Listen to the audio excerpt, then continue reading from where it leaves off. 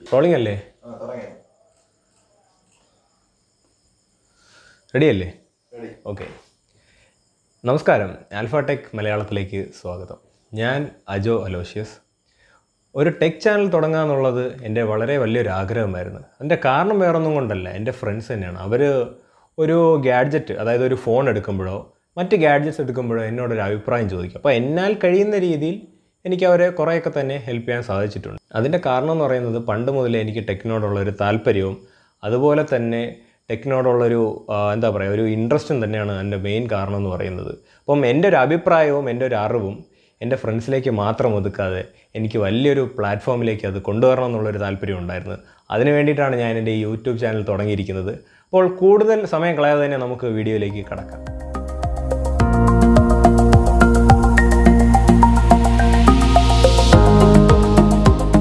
ഇന്ന് നമ്മൾ അൺബോക്സ് ചെയ്യാൻ പോകുന്നത് സാംസങ്ങിൻ്റെ ബഡ്ജറ്റ് സീരീസിൽ വരുന്ന സാംസങ് ഗാലക്സി M21 ആണ്. അപ്പോൾ സമയങ്ങളെ തന്നെ നമുക്ക് അൺബോക്സിങ്ങിലേക്ക് കടക്കാം. ഞാൻ പർച്ചേസ് ചെയ്തിരിക്കുന്നത് midnight blue 4GB 64GB variant ആണ്. ഇതിൻ്റെ തന്നെ ബ്ലാക്ക് 6GB 128GB വേരിയൻറ്റും അവൈലബിൾ ആണ്.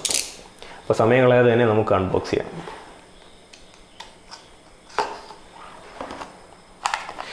ഫോൺ അൺബോക്സ് ചെയ്യുമ്പോൾ തന്നെ ഫോണിൻ്റെ സിം ഇജക്ടർ ടൂൾ കാണാം. അതിൻ്റോടൊപ്പം അതിനകത്ത് സാംസങ്ങിൻ്റെ കുറച്ച് പേപ്പർ വർക്ക്സും കാണാൻ സാധിക്കും. ക്വിക്ക് സ്റ്റാർട്ട് ഗൈഡ്, അതുപോലെ തന്നെ മറ്റ് പേപ്പർ വർക്കും.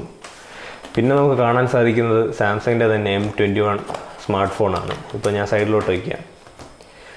ഇതിൻ്റെ കൂടെ തന്നെ USB Type-C കേബിൾ അവൈലബിൾ ആണ്. അതുപോലെ തന്നെ സാംസങ് ചെയ്തിരിക്കുന്ന മറ്റൊരു നല്ല കാര്യം എന്ന് പറയുമ്പം മറ്റ് ഫോണുകളെ അപേക്ഷിച്ച് പൈസ കൊടുത്ത് ഫാസ്റ്റ് ചാർജർ വാങ്ങുന്നതിന് പകരം സാംസങ് തന്നെ ബോക്സിനകത്തൊരു ഫാസ്റ്റ് ചാർജർ നൽകിയിട്ടുണ്ട്.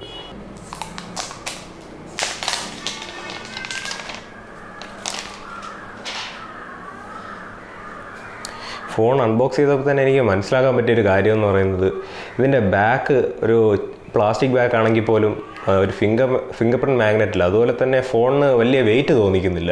എൻ്റെ അഭിപ്രായത്തിൽ മിഡ്നൈറ്റ് ബ്ലൂ ആണ് കുറച്ചുകൂടെ നല്ലത്.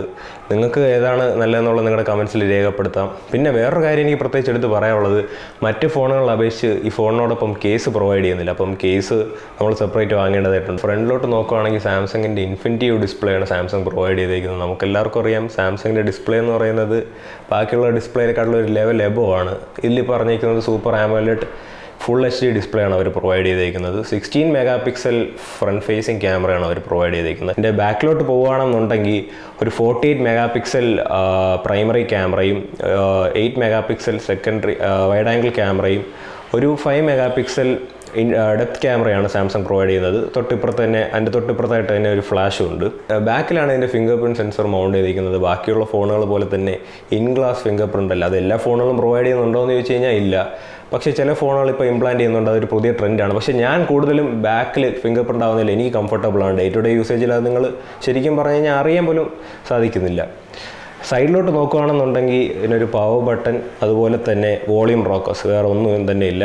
അതിന് നേരെ ഓപ്പോസിറ്റ് ആയിട്ടുള്ള സൈഡിൽ ജസ്റ്റ് ഒരു സിം കാർഡ് ട്രേ മാത്രമാണ് ഉള്ളത്, വേറെ ഒന്നും തന്നെ ഇല്ല. താഴെ നോക്കുകയാണെന്നുണ്ടെങ്കിൽ നമുക്ക് ഒരു 3.5mm ജാക്ക് കാണാൻ സാധിക്കും. ഇപ്പോഴത്തെ മിക്ക ഫോണുകൾ അത് പ്രൊവൈഡ് ചെയ്യുന്നില്ല എന്നുള്ളതാണ് സത്യം.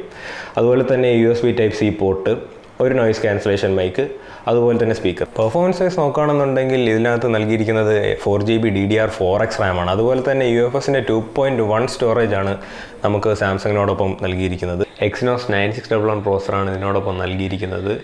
ആപ്ലിക്കേഷനൊക്കെ തന്നെ റൺ ചെയ്യും, അത്യാവശ്യം ലാഗൊന്നും ഇല്ലാതെ തന്നെ വർക്ക് ചെയ്യും. എന്നാൽ നിങ്ങളൊരു PUBG പ്ലെയറാണ്, അത്യാവശ്യം നല്ല രീതിയിൽ തന്നെ PUBG കളിക്കുന്നുണ്ടെങ്കിൽ നിങ്ങൾക്ക് അൾട്രാ സെറ്റിങ്സിൽ നല്ല രീതിയിൽ തന്നെ ലാഗ് ഫീൽ ചെയ്യാനായിട്ട് സാധിക്കും. എന്നാലൊരു മീഡിയം സെറ്റിങ്സിലൊക്കെയാണ് നിങ്ങൾ കളിക്കുന്നുണ്ടെങ്കിൽ ലാഗൊന്നും ഇല്ലാതെ നല്ല FPS-ഓടുകൂടി തന്നെ നിങ്ങൾക്ക് ഗെയിം എക്സ്പീരിയൻസ് ചെയ്യാനായിട്ട് സാധിക്കും. നിങ്ങൾ അത്യാവശ്യം നല്ലൊരു ഹെവി യൂസറാണ്, അതുപോലെ തന്നെ നല്ല രീതിയിൽ വീഡിയോസും അതുപോലെ തന്നെ മറ്റ് കണ്ടൻസും കാണുന്ന ഒരാളാണെന്നുണ്ടെങ്കിൽ തീർച്ചയായിട്ടും ഈ ഫോണിൻ്റെ ബാറ്ററി ബാക്കപ്പിൽ നിങ്ങൾ വളരെയധികം സാറ്റിസ്ഫൈഡ് ആയിരിക്കും. അതിലൊരു സംശയം തന്നെയില്ല. ക്യാമറയുടെ കാര്യം പറയുകയാണെന്നുണ്ടെങ്കിൽ അത്യാവശ്യം നല്ല രീതിയിലുള്ള ഒരു ക്യാമറ തന്നെയാണ് സാംസങ് ഇതിൽ ഇംപ്ലിമെൻറ്റ് ചെയ്തിരിക്കുന്നത്. ഫോട്ടോസിൻ്റെ കാര്യം പറയുകയാണെന്നുണ്ടെങ്കിൽ നല്ല കളർ സാച്ചുറേറ്റഡ് ആയിട്ടുള്ള നല്ല ഫോട്ടോസ് തന്നെയാണ് സാംസങ് ഈ ഫോണിലൂടെ നമുക്ക് നൽകുന്നത്. അതുപോലെ തന്നെ നമ്മളിപ്പം വീഡിയോയുടെ ക്വാളിറ്റി പറയുകയാണെങ്കിൽ തന്നെ അത്യാവശ്യം നല്ല രീതിയിൽ നല്ല സ്റ്റെബിലൈസേഷനോടുകൂടിയുള്ള ഒരു വീഡിയോസ് തന്നെയാണ് നമുക്ക് 1080pയിൽ ലഭിക്കുന്നത്. ഇപ്പോൾ 4Kയുടെ കാര്യം പറയുകയാണെന്നുണ്ടെങ്കിൽ 4Kയിൽ സൂപ്പർ സ്റ്റഡി മോഡ് എനേബിൾഡ് അല്ല. അപ്പോൾ അതിൻ്റേതായിട്ടുള്ള ചെറിയ ഷേക്ക്നെസ് ഒക്കെ നമുക്ക് വീഡിയോയിൽ എക്സ്പീരിയൻസ് ചെയ്യാൻ സാധിക്കും. പിന്നീട് ഇതിൻ്റെ പ്രൈമറി ക്യാമറയുടെ വേറൊരു പ്രശ്നം അതൊരു കുറവായിട്ടല്ല ഞാൻ കാണുന്നത്. ശരിക്കും പറഞ്ഞു കഴിഞ്ഞാൽ ഒരു 1080p 30 FPS ഇവർക്ക് ഇതിൽ നൽകാനായിട്ട് സാധിച്ചിട്ടുള്ളൂ. ഒരു 60 FPS 1080p 60 FPS ഒക്കെയാണ് സാധാരണ രീതിയിൽ നമ്മൾ ആസ് എ യൂസർ എക്സ്പെക്ട് ചെയ്യുന്നത്. പക്ഷേ ഡേ ടു ഡേ ലൈഫിൽ നിങ്ങൾക്ക് വലിയൊരു വ്യത്യാസം കൊണ്ടുവരുമോ എന്ന് ചോദിച്ചു കഴിഞ്ഞാൽ ഇല്ല. നല്ല രീതിയിലുള്ള വീഡിയോസ് തന്നെ നിങ്ങൾക്ക് ഇതിലെടുക്കാനായിട്ടും കാണാനായിട്ടും ഒക്കെ തന്നെ സാധിക്കും. ഇതിൻ്റെ ഫ്രണ്ട് ഫേസിങ് ക്യാമറയുടെ കാര്യം പറയുകയാണെന്നുണ്ടെങ്കിൽ ഒരു 20 മെഗാ പിക്സൽ ഫ്രണ്ട് ഫേസിങ് ക്യാമറയാണ് സാംസങ് നൽകിയിരിക്കുന്നത്. ഫോട്ടോസൊക്കെ തന്നെ അത്യാവശ്യം നല്ല രീതിയിൽ തന്നെ നമുക്ക് എടുക്കാനായിട്ട് സാധിക്കും. അതുപോലെ തന്നെ ഫ്രണ്ട് ഫേസിങ് വീഡിയോ എടുക്കുമ്പോഴും 1080p 30 FPS ആണ് സപ്പോർട്ട് ചെയ്യുന്നത്. അത്യാവശ്യം ഓക്കെ ആയിട്ടുള്ള വീഡിയോ തന്നെ നമുക്ക് ഫോണിലൂടെ തന്നെ എടുക്കാനായിട്ട് സാധിക്കും. ഔട്ട്ഡോറിലൊക്കെ വെച്ചാൽ നിങ്ങൾ ഫോൺ യൂസ് ചെയ്യുമ്പം നിങ്ങൾക്ക് അത്യാവശ്യം ഫോണിന് ബ്രൈറ്റ്നസ് ഉള്ളതുകൊണ്ട് തന്നെ ഒരു ആമോലെഡ് ഡിസ്പ്ലേ ആയതിൻ്റെ ഒരു ഗുണം ഇവിടെയാണ് നമ്മൾ കാണുന്നത്. നമുക്ക് നല്ല രീതിയിൽ തന്നെ നമുക്ക് ഡിസ്പ്ലേ ഔട്ട്ഡോറിൽ വെച്ച് കാണാനായിട്ട് സാധിക്കും. കോൾ ക്വാളിറ്റിയുടെ കാര്യം പറയുകയാണെന്നുണ്ടെങ്കിൽ അത്യാവശ്യം നല്ല രീതിയിലുള്ള കോൾ ക്വാളിറ്റി തന്നെ നമുക്ക് ഈ ഫോണിലൂടെ ലഭിക്കുന്നുണ്ട്. അതുപോലെ തന്നെ വൈഫൈ കോളിങ്ങും ഇതിൽ സപ്പോർട്ട് ചെയ്യുന്നുണ്ട്. ബ്ലൂടൂത്ത് 5.1 സപ്പോർട്ടും ഇതിൽ നമുക്ക് ലഭിക്കുന്നുണ്ട്. ഇതിൻ്റെ മറ്റൊരു സവിശേഷത എന്ന് പറയുന്നത് ഇതിൽ വൈഡ് വൈൻ L1 സപ്പോർട്ട് ഉള്ളത് കൊണ്ട് തന്നെ നമുക്ക് നെറ്റ്ഫ്ലിക്സിൽ HD കണ്ടൻസ് ഒക്കെ തന്നെ പ്ലേ ചെയ്യാനായിട്ട് സാധിക്കും. ഫോണിനോടൊപ്പം തന്നെ നിങ്ങൾക്ക് കേസും അതുപോലെ തന്നെ ഹെഡ്ഫോൺ ലഭിക്കുന്നില്ല. അതുകൊണ്ട് തന്നെ നിങ്ങളൊരു സെപ്പറേറ്റ് ആയിട്ട് പൈസ കൊടുത്തൊരു കേസും കൂടെ വാങ്ങേണ്ടി വരും. ഒരു ഫോൺ യൂസർ പ്രധാനമായിട്ടും ആഗ്രഹിക്കുന്ന 3 കാര്യങ്ങളെന്ന് പറയുന്നത് 1 ബാറ്ററി ബാക്കപ്പ്, 2 സ്ക്രീൻ, 3 പെർഫോമൻസ്. ഇതിൽ പെർഫോമൻസ് ഈ പ്രൈസ് റേഞ്ചിൽ കുഴപ്പമില്ലാത്തൊരു പെർഫോമൻസ് എന്നേ നമുക്ക് പറയാനായിട്ട് സാധിക്കത്തുള്ളൂ. വളരെ നല്ലൊരു പെർഫോമൻസ് ഒന്നും അല്ല ഈ ഫോൺ പ്രൊവൈഡ് ചെയ്യുന്നത്. പക്ഷേ ഇതിൻ്റെ ബാറ്ററിയും അതുപോലെ തന്നെ ഇതിൻ്റെ സ്ക്രീനും ഈ പ്രൈസ് റേഞ്ചിൽ ഇത് തന്നെ ബെസ്റ്റ് എന്ന് നമുക്ക് പറയാനായിട്ട് സാധിക്കും. ഒരു 13,000 റേഞ്ചിൽ അത്യാവശ്യം നല്ല രീതിയിലുള്ളൊരു ബാറ്ററി ബാക്കപ്പും അതുപോലെ തന്നെ സ്ക്രീൻ ക്വാളിറ്റിയും ഓക്കെ ആയിട്ടുള്ളൊരു പെർഫോമൻസും ആഗ്രഹിക്കുന്ന ഒരു ഫോണാണ് നിങ്ങൾ വാങ്ങാൻ ഉദ്ദേശിക്കുന്നതെങ്കിൽ എനിക്ക് തീർച്ചയായിട്ടും ഈ ഫോൺ നിങ്ങളിലേക്ക് റെക്കമെൻഡ് ചെയ്യാനായിട്ട് സാധിക്കും. ഈ വീഡിയോ ഇഷ്ടപ്പെട്ടെങ്കിൽ നിങ്ങൾ ലൈക്ക് ചെയ്യുക, അതുപോലെ തന്നെ സബ്സ്ക്രൈബ് ചെയ്യുക.